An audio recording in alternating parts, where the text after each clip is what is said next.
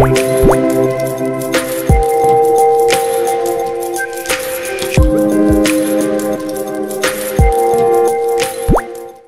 everyone. Today in this video, we are going to know about the tips for handling of chemical spills safely. Spill rate of chemicals should be observed. Spill surroundings should be evacuated. Proper safety equipment should be worn before cleaning.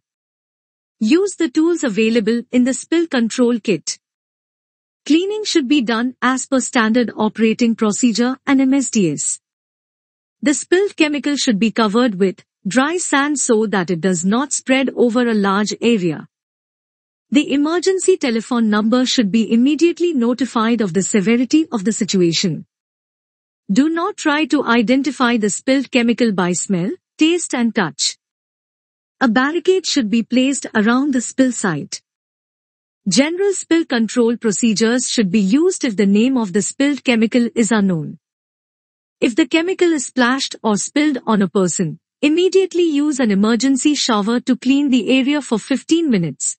Polypropylene pillows should be used as a sorbent on or around spills of liquid acid chemicals. By sealing the surface in this way, fumes can be prevented. Chemical spills should only be cleaned up by trained personnel in the workplace. To get more safety instructions and safety information, please subscribe our channel and press the bell icon. Thanks for watching and have a nice day.